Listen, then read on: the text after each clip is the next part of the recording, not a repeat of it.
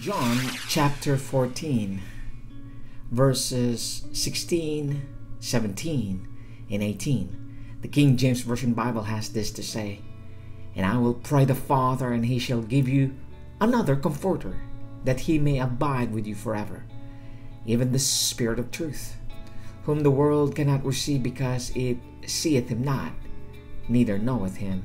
But ye know him, for he dwelleth with you, and shall be in you. I will not leave you comfortless.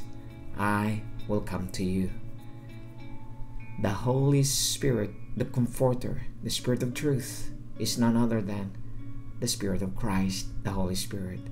May we not misunderstood the word another. It is Christ himself speaking in the third person. May you all come to the knowledge of truth, because Jesus is the way,